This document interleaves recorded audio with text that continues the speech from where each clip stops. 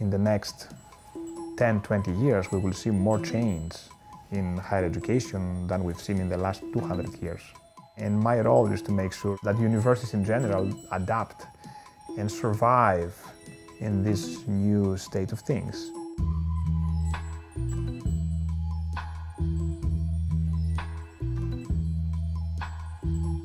Since I was a kid, I was always drawn to technology. Back in Greece in the 80s, I was one of the first generation of computer whiz kids.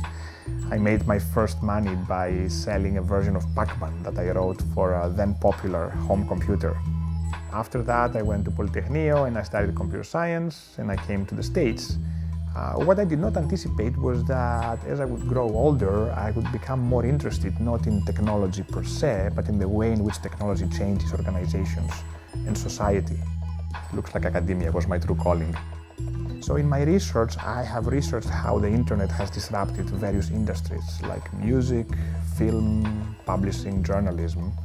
And now the internet is about to disrupt our own backyard, higher education.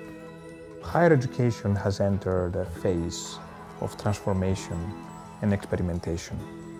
There's a number of forces driving this. Tuition is really rising beyond what most households can afford.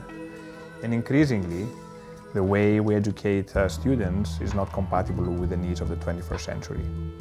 Most universities are still in the industrial age, and our world is very different. So Boston University has created a small innovation group whose purpose is to engage in strategic projects that will help transform the university and make sure that it always stays in the forefront of the latest and best thinking in higher education.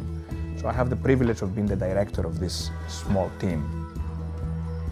One of the trends in education right now is this notion of flipped or blended teaching. Essentially, flipped means that what used to happen in the classroom now happens at home, and what used to happen at home now happens in the classroom.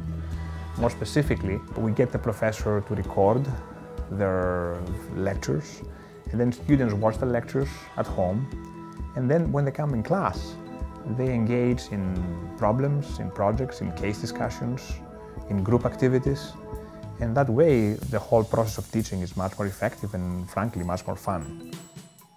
The toughest thing is to convince an organization as traditional, conservative, and resilient as a university to change. Universities haven't really changed for years, and most of my colleagues don't feel that they need to change until perhaps it's too late. What I like the most about my work is the process of giving birth to a new idea, or of taking a small idea and helping it grow. For example, one thing we try to do is to convince more professors to use real-life projects when they educate students. So we try to build technologies that facilitate how these professors can connect with companies and agencies to find those projects, and then we'll help them integrate those projects into their classrooms. The job of a professor in 10 or 20 years will be very different from what it is today. It's still going to be exciting, it's still going to be one of the most noble and valuable jobs in the world, but it's going to be different. So if you join academia today, be prepared for change.